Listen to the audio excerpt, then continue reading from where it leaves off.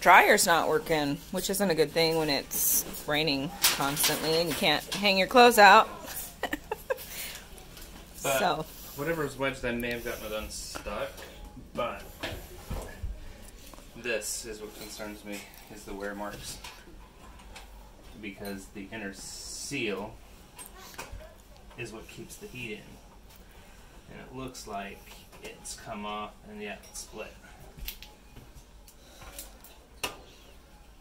So, but it'll turn. You gotta hold that button in. See? So something's in the way of getting it all the way to spin. of course the clothes fall out quickly. when you do that. But I'm not sure what's in the way. I think it's this whole front piece that's having issues. And I don't know how much time I want to spend trying to fix it. And we got this dryer from a friend after we moved out here, because our dryer from our old house was the gas and we only have electric here, so we'll see. Always fun. Alright, so he's undone the front. Kind of, partially. So we're gonna see if it's something we can fix. I mean, we've done some taking apart appliances before.